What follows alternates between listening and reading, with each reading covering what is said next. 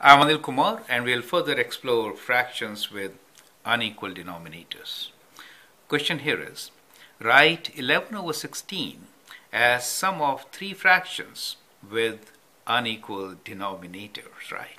So that's a very interesting question. I would like you to pause the video, write down sum of three fractions which should give you 11 over 16, and then look into my suggestion. I'll give you two ways. You could have many ways of doing it, but I'll give you two different ways of writing three fractions whose sum will be 11 over 16, and they all will have unequal denominators. So let's begin by writing 11 over 16 as, how can you write 11? 11 could be given as combination of three numbers. Think about 1 plus 4 is 5 and 5 plus 6 is 11, right? So we get 11 in the top and 16 denominator.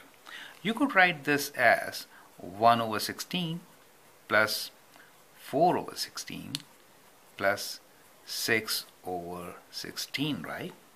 Now these could be simplified and their equivalent fractions could be 1 over 16 plus, dividing both by 4, you get 1 over 4. And here you could divide both by 2, right? So if you divide by 2, you get 3 over 8. So if you add these three fractions, they have different denominators, correct? You will get 11 over 16, right? You get an idea, right? So let's do it once again. There are many ways of doing it, right? So try it on your own. Basically, you need to write 11 as sum of three numbers. That's it. Once you do that, then you may get different denominators, right?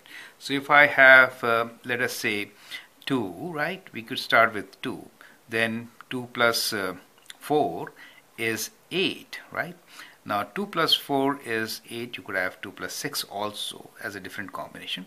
And 8 plus 3, for example, is 16, right? So that is another way of writing it, correct?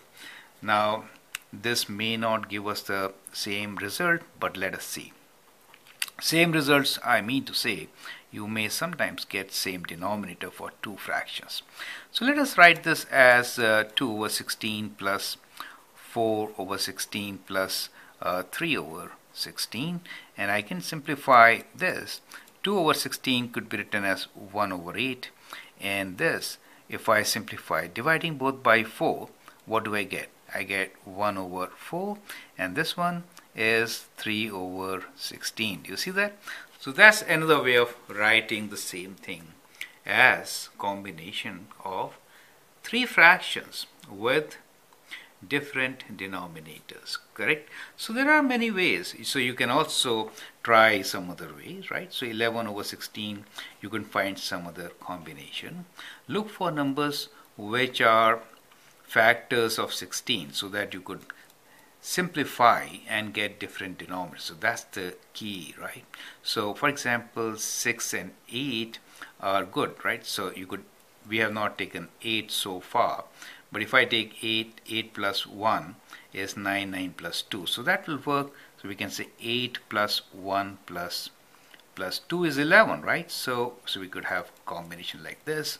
So you could write this as 8 over 16 plus 1 over 16 plus 2 over 16. Now write equivalent fractions. You could divide both by 4, right? So even by 8, right? So if you divide both by 8, what do you get? You get 1 over 2. Perfect. Plus this is already 1 over 16, and here you can divide by 2, getting 1 over 8. These three are also fractions with different denominators, correct? So likewise, you could actually explore fractions and write them with combination having unequal denominators or different denominators. That will give you good understanding and help you understand how to add fractions with different or unequal denominators. I hope that helps. Thank you.